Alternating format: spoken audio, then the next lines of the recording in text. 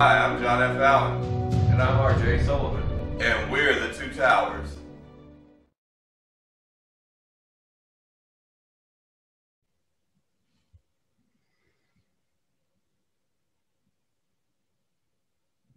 Greetings and welcome to the Two Towers Talk Show. I'm your host, John F. Allen, Tower 1. I'm R.J. Sullivan, Tower 2. Today, we are going to take a look back at the heroes and creators and co-stars, our people in entertainment who touched our lives that we lost in 2020.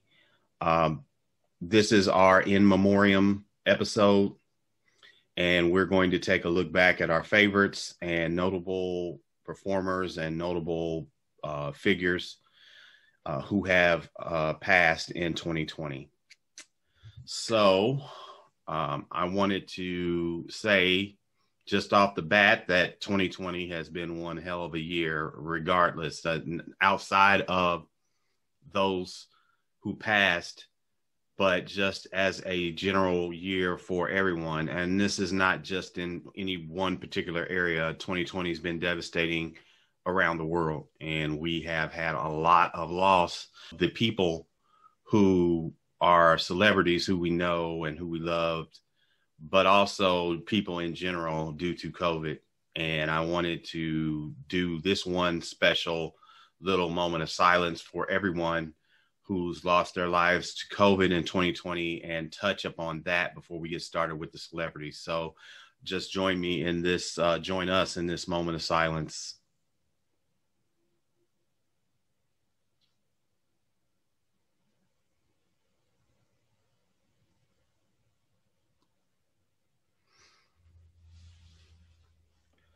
All right. So I wanted to make this a tribute to those celebrities that we lost in 2020. And I don't want this to necessarily be a sad episode. I want it to be where we celebrate the lives and achievements of those who passed on, who we admired, and, you know, celebrate their lives as opposed to mourning their deaths, because we've had enough sadness and sorrow in 2020 to last a millennium, as far as I'm concerned. Yeah. So yeah, and there were some significant ones this year. Definitely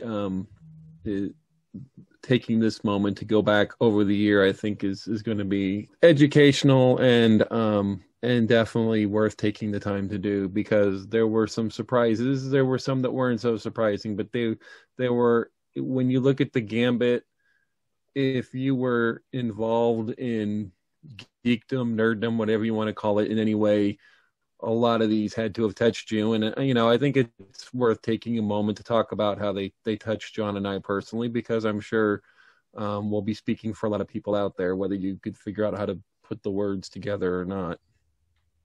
absolutely. And the figures that we lost were not only just icons in their various endeavors and talented individuals all, but a lot of them were iconic to their fields and people whose memory will live on for centuries. And I don't say that lightly. I mean it. This isn't just, these are people who will be remembered for centuries, because a lot of them were pioneers in what they did, and they took the genres, fields that they were in to levels that, you know, go above and beyond. So I guess I will start out with one of my, the one that kind of hit me like, wow, you know, it hit me kind of hard, and it hit me hard, but his life, albeit cut short, was something of a wonder to behold. And that's Chadwick Boseman. Chadwick Boseman was pretty much, I would say, entering his prime when he passed, because a lot of the films that he had been in were on the incline with regards to how well they were received. And he was an actor and a humanitarian, and from all accounts, a very wonderful person to meet and to work with. I had not, even before his passing, heard anyone say anything negative about him at all. I mean, everyone always had something good to say about him, and his performances speak volumes. He died of cancer, colorectal cancer, and at the young age of 44, and he worked all the way up until his death, and he never complained. He never led anyone on to him being sick. And although people did catch glimpses of him and he did look kind of gaunt, and people wondered, was he sick? But he kind of kept it to himself up until his passing. And that's just a testimony to how strong of a person he is: personality, physical and mental resolve. There's not enough kudos that I can lay on Chadwick. He's best known for Black Panther, the Avengers movies, Infinity War, Endgame, Captain America, Civil War, 42, the Jackie Robinson story, Get On Up, James Brown, Marshall, the Thurgood Marshall movie, 21 Bridges, Defy Bloods, which is a Spike Lee joint. And we reviewed that film, and his performance stood out in that most assuredly. And his posthumous release, which was Ma Rainey's Black Bottom, which detailed it's like a biopic of Ma Rainey. She was a blues legend back in the 20s and 30s. And that film in and of itself was a powerful send-off to Chadwick Boseman, and it starred Viola Davis as Ma Rainey. And I mean, what a way, if you're going to go out and that's going to be your posthumous film, and you're going to be starring opposite the gifted and talented and lovely Viola Davis, then I mean, that speaks volumes to me. Yeah, absolutely. And at the time he died, John and I put together an episode where we kind of shared our thoughts in the moment, which is, at the time of this recording, it's currently down, but we'll be going back up shortly.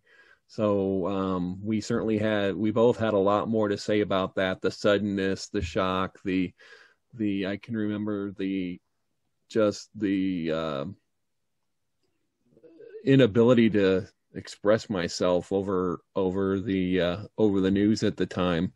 And there's an episode that by the time this goes up, you might be able to look up, but if not, check it out soon, because it's going back up. And we get into a lot more detail about how we felt about that at the time. Absolutely. So I'll pass it to you, RJ, for someone on your list that you want to speak about. Yeah, absolutely. So one that hit me particularly hard, because I've admired this woman for decades, is the British actress Diana Rigg. And to the people who are into Game of Thrones, you probably know her as the old lady Olenna Tyrell, who's kind of the snarky plotter trying to go against the crown and had her own schemes until it ended up backfiring against her. So she really, late in life, managed to put out one last real memorable set of performances. I was really glad to see that. For me, she will always be Emma Peel. For those who are not familiar with the Avengers, I'm not talking about the Marvel films, but there's a 1960s British spy series with Patrick Macnee as John Steed and Diana Rigg as Emma Peel. She was young and gorgeous and playing the very the 60s young butt-kicking spy who could hold her own, even though John Steed was presented as her mentor. You always got the feeling that she kind of had the upper hand on him, but she never emasculated him and she never showed him up, but she always managed to hold her own when she needed to. Very impressive couple of years. The series is a little harder to come by these days, but in the 80s it reran quite frequently, and I was quite taken with it. Earlier in 2020, I did a complete playthrough of the series. Tonally, it's kind of like the Batman 66 of spy genre, I guess would be the way I would describe it. And then Cat suits notwithstanding. yeah, sometimes she looked a lot like Julie Newmar in that black leather.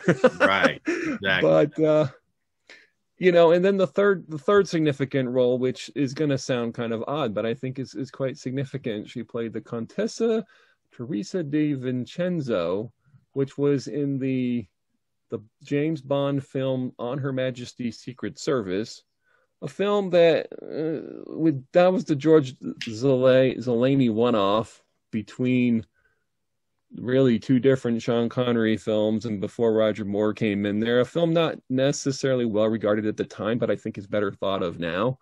And she was the Bond girl in that. And when I say the Bond girl, I mean the girl who, for a short time, put the ring on James Bond's finger.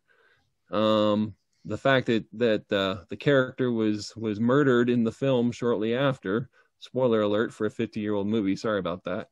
But notwithstanding, she was the one woman who not only brought Bond to the church, but is frequently referenced in movies up to the current time. They do make reference to the fact that this was the one woman in James Bond's life that had such an effect on him, and I think it's well deserved. So when the news came out, I was quite crushed. I'll be honest. It really hit me hard. I admire her work. She's done a lot of different things in British TV and movies. She's done a lot of Shakespeare and plays and other stuff. But those were the three roles that I admired the most. And she was getting up there in years, so it wasn't entirely a surprise. But I will definitely revisit the Avengers fondly every few years, and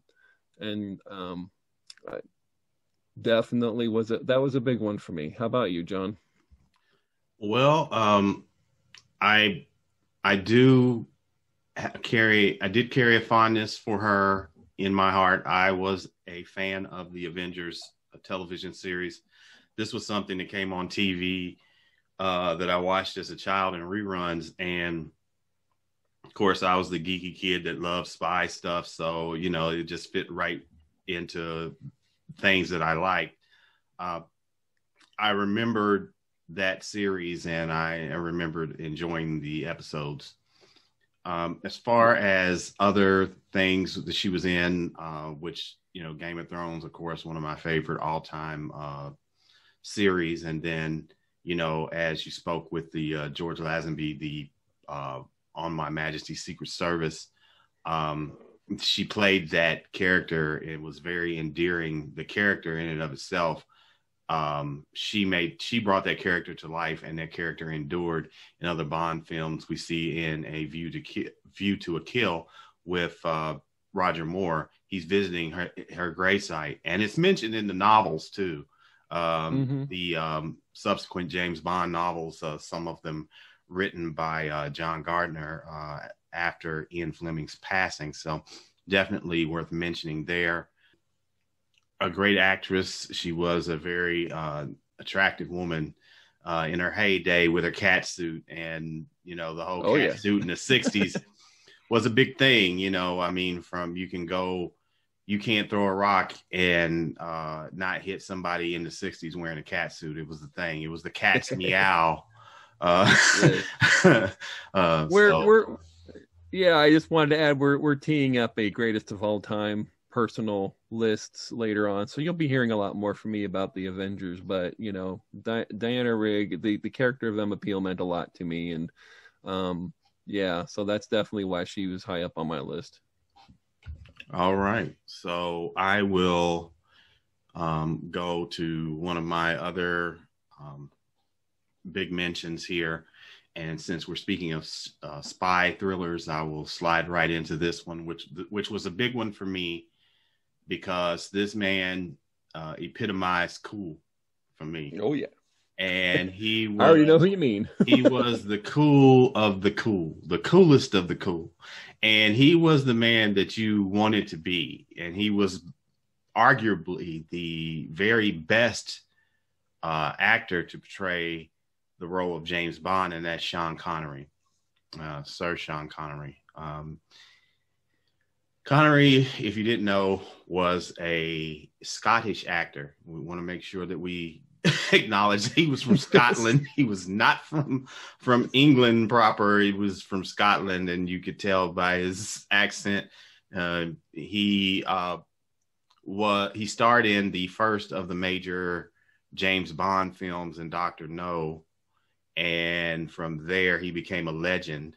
But while he was primarily known for the Bond films, he also appeared and starred in Highlander, Indiana Jones and the Last Crusade, The Hunt for Red October, which is based off a Tom Clancy novel, The Rock, Dragonheart. He did the voiceover for the dragon in that film, The Untouchables, which I think he won an Academy Award for that role, Malone in The Untouchables. Finding Forrester, Outland, which is a sci-fi classic from back in the day, Rising Sun, which is based off a Michael Crichton novel, which was a great novel, by the way. And the film wasn't bad. The film also starred Wesley Snipes, and they had a very good chemistry together. And they had good things to say about each other as actors too. So that's, if you haven't seen A Rising Sun, it's kind of like a B movie, but check it out. I thought it was pretty good. A Bridge Too Far, Russia House, which I believe is based off the Jean Le Carre novel, and he just passed away himself. I mean, we're losing folks left and right, but I mean, he just passed away not too long ago himself. So kudos to him while I'm talking. And then Just Cause, which was a film he co-starred with Lawrence Fishburne back in the 90s. And there's so much to say about Sean Connery outside of Bond. A lot of people may not know this, but he was a competitive bodybuilder back in his youth. It didn't seem like it because he wasn't really bulky, but back then those guys were looking more for being cut than being bulky. The whole steroid craze didn't happen until the late 60s, long after he had retired from the sport. But he was cut. He was debonair, charming, handsome, well built. He was everything he was the man's man. He and Rock Hudson were two people who you wanted to be like them. You looked at them and I want to be like that guy. Sidney Poitier comes into that list too. It's just people that you just see and they have that gravitas. And he was not short in that area. He was knighted, and he also was very much I kind of like, I would say, a recluse. He kind of he retired from acting, and he went on to just pretty much just live with his wife and try and live a normal life. He stepped away from Hollywood, and I think that it was because of the politics involved. He wasn't really much of a person that wanted to get involved in a bunch of gobbledygook. People tried to draw him into that kind of thing, and he kind of shied away from it, which is another thing I admire about him, because if you can, few actors have been able to exist and be so well known and not get caught up in that Hollywood life. Another that comes to mind is Denzel Washington. He and his wife don't even live in Hollywood. They're like, no, we're going to live like normal people. We're not going to get caught up in all that. And I admire people who were able to do that. So Sean Connery is definitely someone that will go down in history as one of the best actors for the spy genre and the geek genre by far. Yeah, and adventure films in general. Yeah, he was kind of coming on to a renaissance in the early 80s. Roger Moore was initially my Bond as I was growing up. He was the one that kind of, took the baton from Sean Connery, and I learned to appreciate the difference between the two.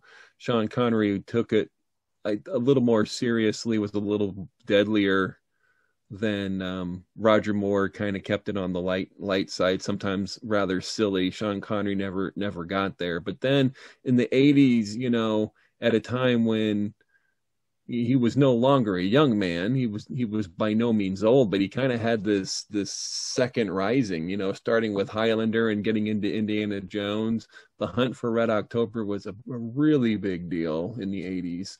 And just several movies after that. And John, you forgot to mention Zardoz. Well, I'm glad I let you mention that, because the attire in and of itself is something I'm sure he probably wanted people to forget. It's only one man on the planet that could pull off that look, and if you don't know, you got to Google it, because I won't spoil the surprise. But Zardoz, let's say, was an interesting science fiction film from the 70s. If you're not familiar with it, someone pointed it out to me a few years ago, and it's quite a thing to behold.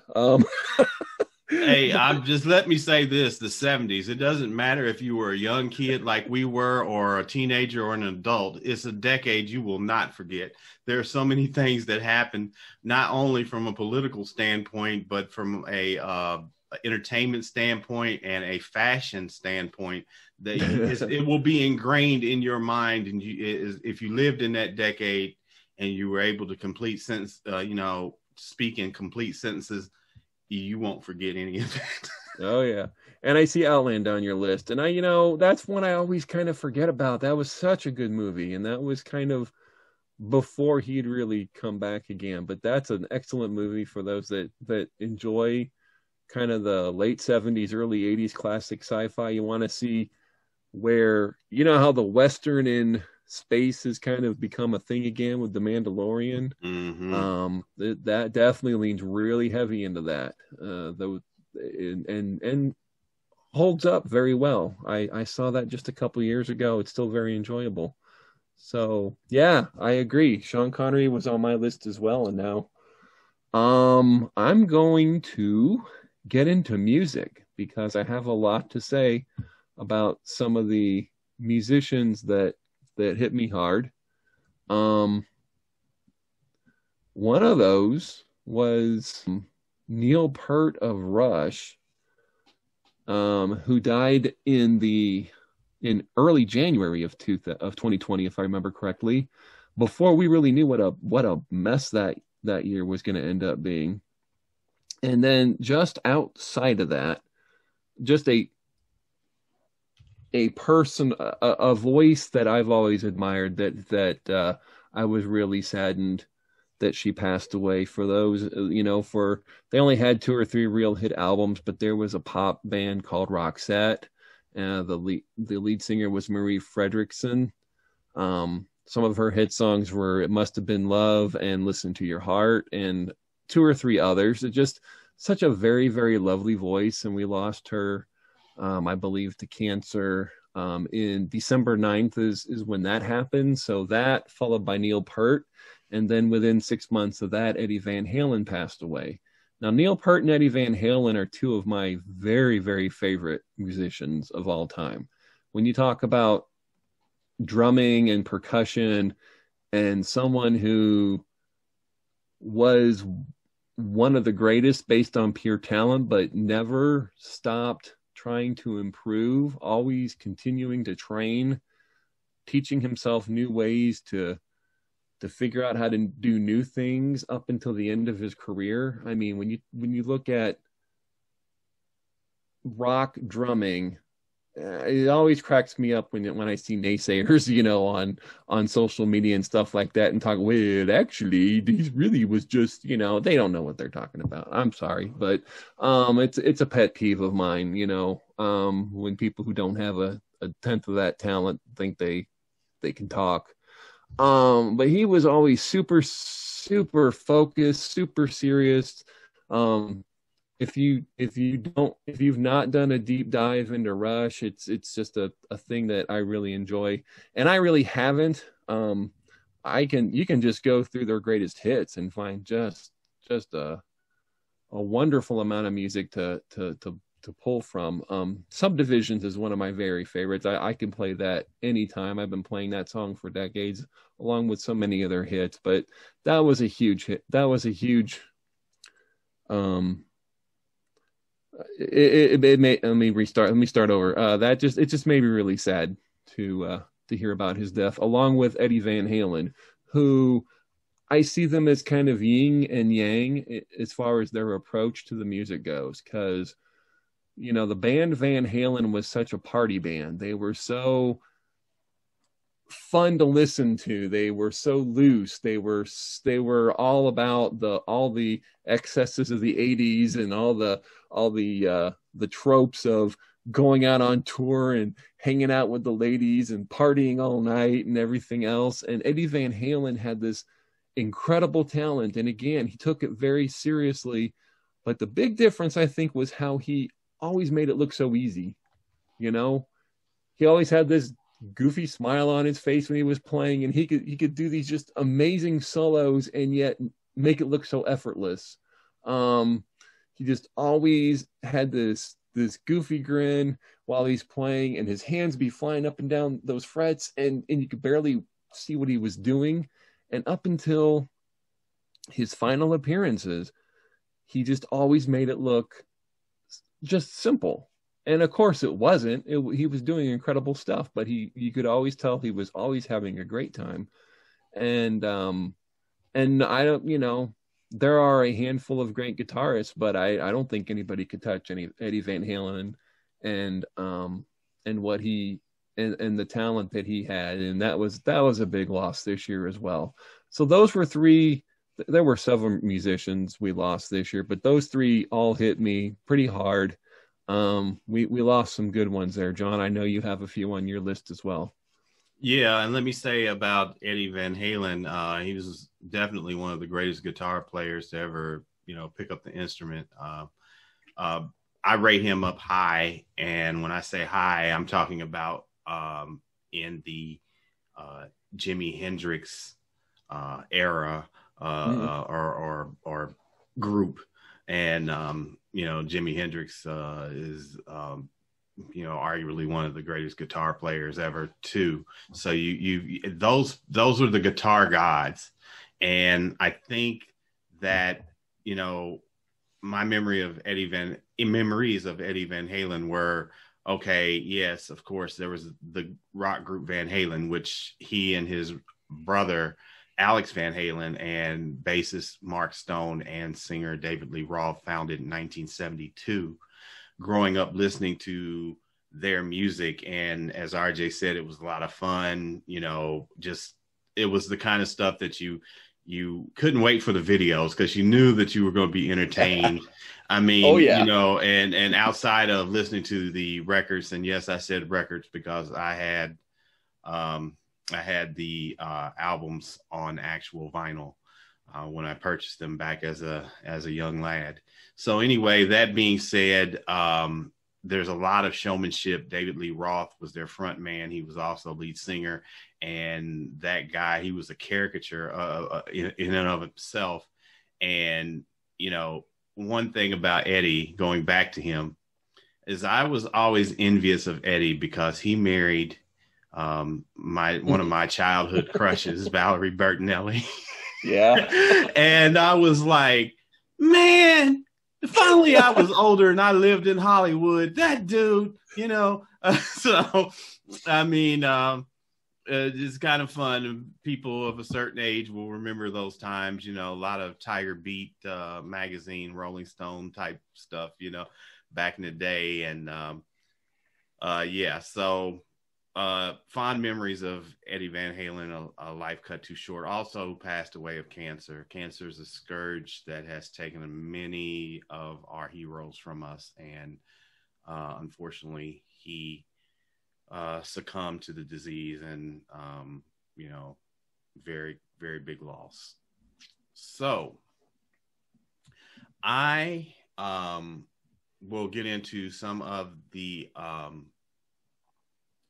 other musicians we lost in 2020. I won't spend a whole lot of time kind of group them together as well. One who was very important during the time that I was growing up was Bill Withers. Bill Withers sang a lot of songs that resonate with people, whether they even knew who he was or knew that he originated these songs back in the 70s or not. One in particular is Lean on Me. That song's been redone and by so many different people throughout the decades. It's been used in commercials, it's been used in films, but he made that song what it was.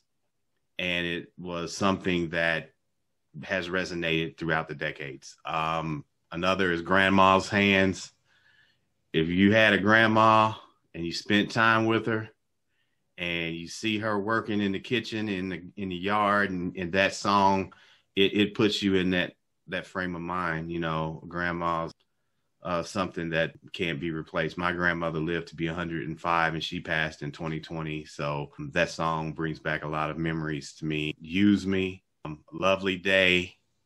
And one of the most significant hits that he had was with my favorite jazz saxophonist, Grover Washington Jr., and that was Just the Two of Us. Mm-hmm. That song, obviously, Will Smith did a remake of it, with him and his son, Jaden. I mean, enduring hits, and he was a voice that was unmistakable. Smooth, mellow. If you don't know who Bill Withers is and you haven't heard his music, go out and check it out. It's American music at its finest. I gotta meet that halfway here, John. I have to say I do know the music. I never put a name to it, and I actually learned a little something from what you just said there, because I know all those songs, every single one of them, but I didn't really connect them all to the same voice. All makes perfect sense, but those are all amazing songs, every single one of them. So I kind of learned something from that. Thanks. Oh, no problem. Absolutely. And then there are two other musicians who I'll mention here. I'll save the most popular for last. So the next one's going to be Betty Wright. Now, Betty Wright was a personality in and of herself.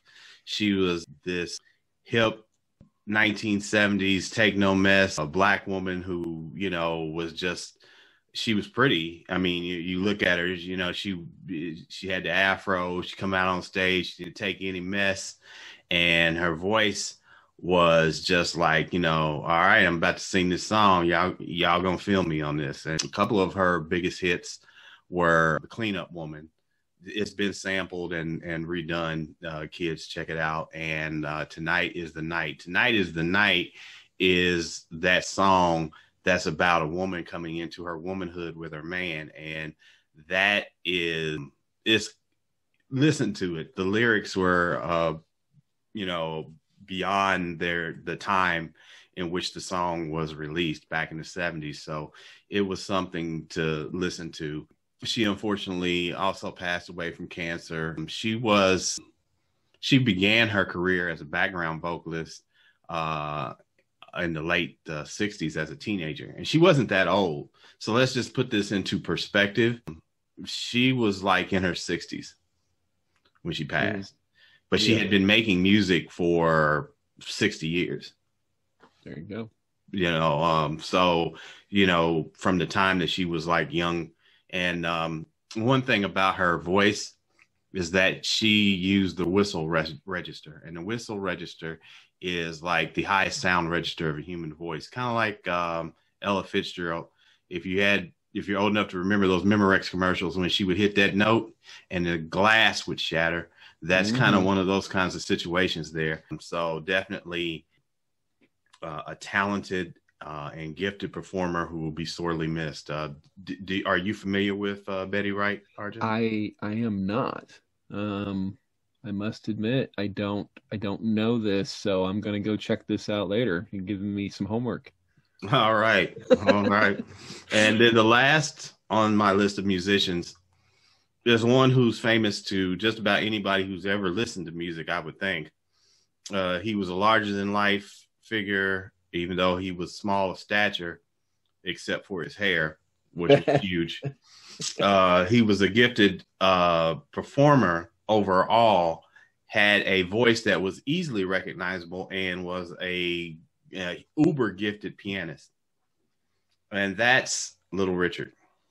Little Richard is someone who is an icon, and he will go down, and he gets a lot of kudos, but he doesn't get enough kudos, and partly that's fair. Partly true. Yeah. Partly because of course, the era he came up in. He is basically the architect, and this is a nickname for him, the originator and the architect of rock and roll. He and a handful of others created the genre, and it went on to go through a bunch of different manifestations and twists and turns and subgenres, and you know, it mutated into what we hear now.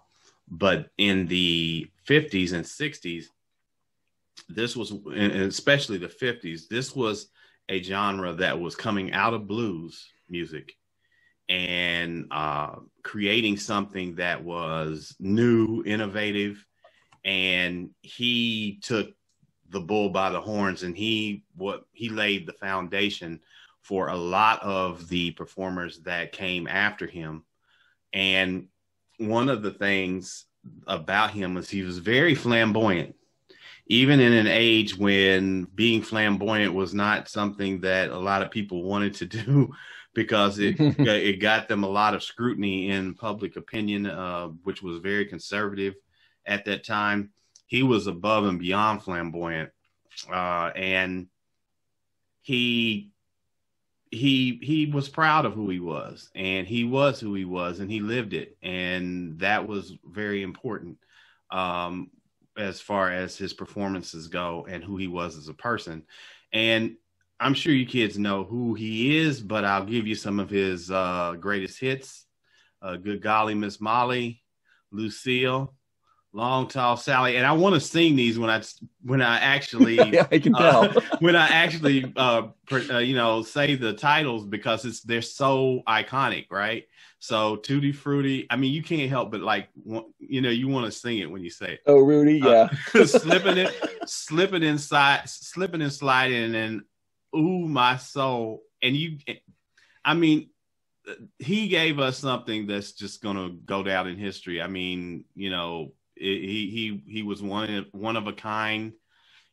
He, I think, paved the way for a lot of more flamboyant characters who came to light in the 60s, Jimi Hendrix, and the 70s, 80s, Prince. And he was a trailblazer, and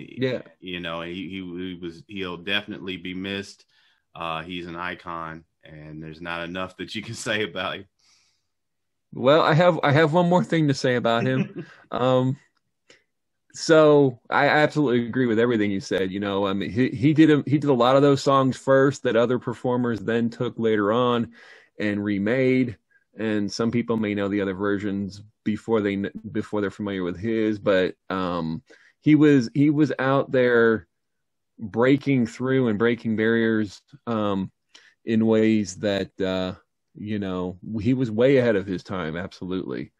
And so, I'm a big Cyndi Lauper fan. And so whenever I hear the name Little Richard, I always like to bring up the fact that Little Richard married Cyndi Lauper and her husband David Thornton in the early 90s because she wanted to be married at the Church of Rock and Roll. So when you talk about how Little Richard's affected multiple generations, he's affected one of my very favorite people. So definitely had to get that in there because it's me. So absolutely. Yeah, absolute respect. Okay. Did you have other musicians you were going to call out? That is it for me as far as musicians go. One that I won't go into a lot of detail with, but he'll be mentioned in our moment of silence at the end of the program, is Johnny Nash. I can see clearly now. I grew up with that song, and it it was something that made me happy every time I heard it, and I think that was at least worth a mention here. Absolutely. So yeah, I'm done. Okay. I don't have a lot to say, but on Max von Sydow, but what I do have to say, it amazed me when they announced his passing, when I thought back on how much he's not really known as a sci-fi genre actor, but just how much sci-fi and genre he has done through the years. I mean, this is by no means a complete list, but his being the Merciless and Flash Gordon, I mean, it's one of those roles like if you did nothing else, you've made a huge mark. That movie probably deserves its own episode sometime, but that movie was marked a generation for sure. Something that people still look back on is sort of its own incredibly wonderful hot mess that continues to endure. Minority Report, he was wonderful in that. A movie I'm not sure people are as familiar with nowadays, but that I loved a great deal at the time. Do you remember Dreamscape? Yes. Yeah. I watched that one recently. It shows its age a bit, but it's still very enjoyable, and Max von Sydow is excellent in it. The role's very similar to the role he played in Minority Report. He had a part in Dune. I had forgotten that till I went looking at his stuff. He played Blofeld in Never Say Never Again, speaking of Sean Connery. Yes. And had a part in Game of Thrones and Star Wars, and those were relatively recent credits for him.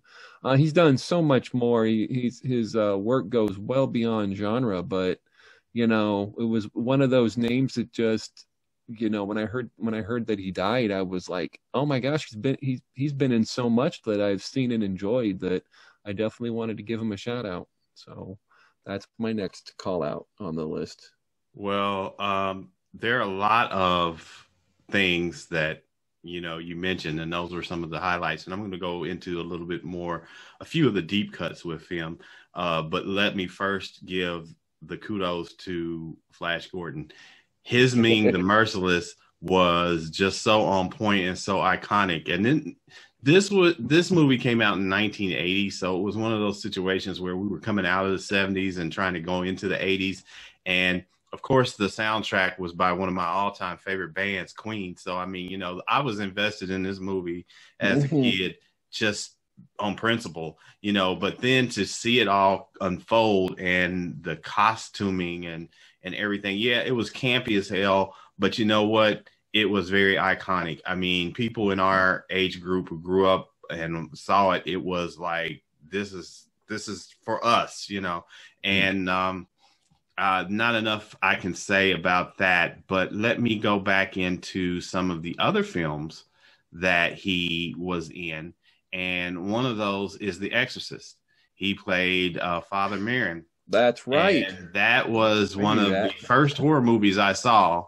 And it was by far one of the scariest that I saw at that time.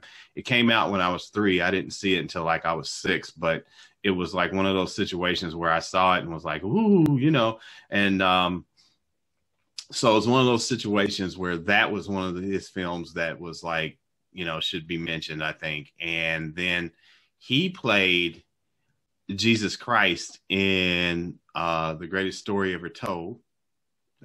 I think I saw that. Yes. Just go check that out. Yeah. And he was also King Osric in Conan the Barbarian with Arnold Schwarzenegger. Yes, I did know that one. That was a 1982 film. He was in Flight of the Eagle. He was also in Strange Brew. He was also in Ghostbusters 2. Not a lot of people talk about Ghostbusters 2, but he was in that film as Vigo. And he was in the Judge Dredd film from 1995. He was Judge Fargo. and he was he voiced Zeus in the Disney 1997 Hercules film. So Okay. I just wanted to mention those things because That one I'm not sure I knew. yeah, those kinds of things are the kind of little things that go along with who he was and what he starred in. And he was also in Solomon Kane, which is an underrated film that came out in 2009 based upon Robert E. Howard's character. That definitely is something you should probably check out. But one last thing that I thought was very, very fun to mention about Max was that he was in The Wolfman. He was the passenger on the train who had the walking stick with the wolf's head handle that ended up giving it to Lawrence Talbot. In the original? No, not the original. The one with Benicio del Toro. Oh, okay. Yeah, I don't remember that movie very well, but yeah, I liked that movie. A lot of critics gave it the business, but I actually liked it. It did not. I remember enjoying it, but I have not seen it in a while. It doesn't have the charm as the original with Lon Chaney Jr. Nothing will. It's just impossible to match that. But you know, as horror films go, especially people like RJ and I who grew up on the genre, but definitely. That particular film, I thought, you know, he did an incredible in a short span. It was like, this is Max von Sydow. This is him. You know, he had a voice that resonated too. So when you hear his voice, it was like, you know, very commanding. He almost had a voice that was similar in some ways to James Earl Jones. And it would have been very interesting to hear a conversation between the two of them. Yeah, right. Yeah. So absolutely. I'm just going to put that out there for everybody who may not be familiar with him as an actor or whatnot. But yeah. And I'm sitting here thinking about a movie I've not seen, but I think I've seen clips too. Is he in Needful Things, the Stephen King adaptation? Oh, yes. Yeah, I thought he was. Yeah. Yes. And he was in Rush Hour 3 and What Dreams May Come, which was the Robin Williams film. The Robin Williams movie. Mm-hmm. So yeah, he was all over. And you know, I imagine if a lot of people are like me, you only think of those 2 or 3, but then when you reflect on it a bit, it's like, man, that guy was everywhere. yes, he was, and definitely a major loss for the movie going audiences. So we lost a great voice. We lost a great person in general. And when we lost Alex Trebek. Alex Trebek was a very popular game show host. Almost everybody from every generation who's ever watched television knows that he was the host of the popular game show Jeopardy. He was the host of that show for over 30 years. That's something. I mean, that's like Bob Barker type. If you don't know who Bob Barker is, look him up. He was before Drew Carey on The Price is Right. But anyway, there was a lot of elegance. There was a lot of grace. There was a lot of dignity to him as a host, as a person. His voice, if you don't know, Jeopardy, you know, gives you the answer to some type of genre list, and then you're supposed to answer in the phrase of like a question. So, you know, a character who confronted the Hulk in the early 70s, who is Wolverine, would be your answer. So that would be the kind of thing that would happen on the show. And his voice was very iconic, and it lended well. He had the gravitas that made the show what it was. It wasn't just the content of the show, but it was him that made the show even more. It made it great. It made it endearing. And he worked up until his death, much like Chadwick Boseman. He didn't complain. He did share his diagnosis of cancer, again, killing someone that we love.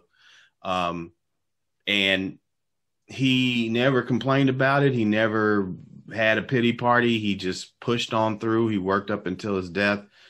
Um, there's not enough I can say. There's not enough that can be said about him. He was Canadian. Just because I didn't mention that, most of the people we've talked about have been American or English or whatnot, but he was Canadian, born and raised, and just a tremendous talent and a great humanitarian, and never had anyone speak anything ill of him. Everyone that knew him always had something positive to say. So great human being. Yeah, we'll probably never visit Jeopardy on the show separately, so I will say a little bit more about that. I grew up with my parents who would have Wheel of Fortune and Jeopardy on every night, 5 nights a week. And so it was always on. It was, I never really understood the term ubiquitous in a lot of senses, but it's true here. Alex Trebek was just someone you always knew was going to be there. He was always there, and he always would be there. And of the two shows, nothing against Wheel of Fortune, but I far prefer Jeopardy. I think because you were going into so much more in that half hour instead of the 4 or 5 puzzles that you had on Wheel of Fortune. But I mean, you get into all the different quizzes, and it would bounce around a lot more from topic to topic. And I always found that the livelier show. And that was always the one I would pay more attention to. And so I stopped watching regularly after I left. But, I would always stop if I were flipping around and I came upon it. Alex Trebek was just one of those nice guys. You just knew he was a nice guy. And he was one of those people you wanted to let into your house when you found him on the television, and you wanted to spend a half hour with him. He just had that vibe. He was always welcome. And in the past year, when he did put the diagnosis out, it was very heartbreaking here in the house. I did end up purchasing his autobiography that he wrote during his diagnosis. My wife is currently reading it, and I understand it's a very touching read. We all have ideas about how we may leave this world, but I mean, if we can all do like him and maintain your dignity and maintain your optimism, we should all be that lucky in life. But he always seemed very grateful for the blessings that he had, and he never complained, even when he was given a pretty tough diagnosis to have to deal with. And it's one of those lives that I think of Fred Rogers of Mr. Rogers' Neighborhood, where he just seemed like an overall great human being. And it's sad that we now have a bit of a hole there. They'll get another host for Jeopardy, but it's still a hole that they'll never quite fill again. So right. I absolutely agree. Yeah, it's never going to be the same without Alex. And of the list of people we've mentioned thus far, he and Chadwick Boseman, I think, they passed with such a dignity about what they were going through, that I think it will make them iconic in and of itself, that what they went through, how they handled it, and what they did. Of course, Alex, had been around a lot longer than Chadwick, but they both diagnosed with cancer, both dealt with it. They, didn't complain, and always were regarded very well by their peers. You just can't say enough about the two of them as human beings outside of their fields. I absolutely agree. So, hopefully the list won't be too long next year, but we'll see where we are. Absolutely. So I want to thank everyone for tuning in, and I want to encourage you to subscribe to our channel. You can hit the subscribe button you see on your screen there, and that way you won't miss any of our episodes as they are queued up.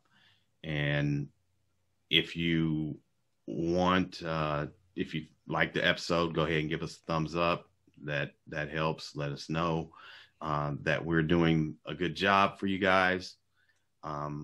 Also, I have a lot of things that'll be coming down the line as a writer and outside of the Two Towers. So if you want to check out what's new with me, you can visit my website, johnfallenauthor.com. That's where you can keep up with the latest goings on where I'm concerned. And where can they find you, RJ? rjsullivanfiction.com. And pretty much what John said, I've got a lot going on. So you should drop in and see what that's about. All right. Well, again, I want to thank everyone for taking the time to check us out and watch or listen to our show. And you can find our show on our YouTube network channel. And you can also find our show aired as a podcast on Spotify, on Apple, and various other outlets. Stick around for our moment of silence for all of those of note who we lost in 2020. Thank you.